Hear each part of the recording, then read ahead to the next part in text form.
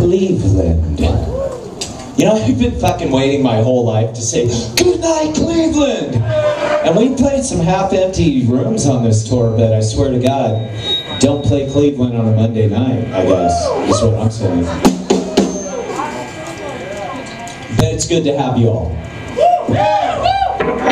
Especially me. Ain't it a shame, though?